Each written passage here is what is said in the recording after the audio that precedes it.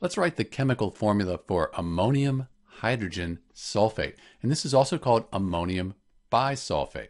So let's use the one on the top. That's a more systematic name. The ammonium ion, you're not going to find that on the periodic table. Ammonium is NH4 plus, and you either memorize that or if you're allowed, you look it up on a table of common polyatomic ions. So that's our ammonium ion. And then hydrogen sulfate, or the bisulfate. This is another polyatomic ion. So we can kind of tell hydrogen sulfate will have a hydrogen and then a sulfate ion.